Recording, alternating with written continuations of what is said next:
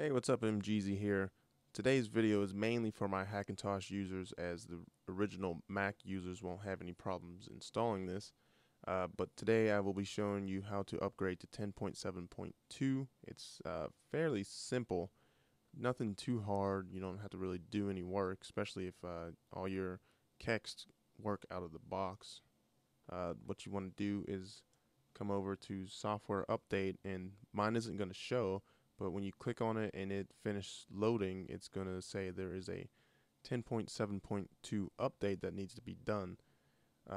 If you want it at least worked for me, you can just run it straight from inside of here, or if you feel that won't work for you, you can run the OS X line update 10.7.2 client combo if you feel that's much more safe. Now, once you install and you reboot, you want to come into System Preferences, and you'll notice under Internet and Wireless Settings, you have an iCloud button. Once you click on that, you can checkmark anything that you want to be backed up. This is stuff that can be backed up from your Hackintosh or your Mac onto your iOS device, whether it's an iPad or an iPod Touch or an iPhone 4, 4S. I believe the iPhone 3GS also works too. This way you'll be able to keep all your machines in sync with each other, and you won't lose any data if something goes wrong with one machine or another.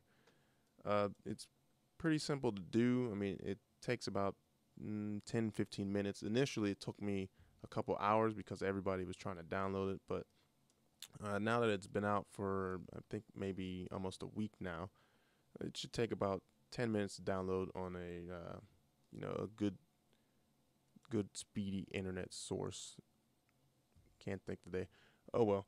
But that's what I wanted to show you today. It's pretty simple. If you have any questions, leave it in the comment section below. If you like this video, please like it and give it a thumbs up.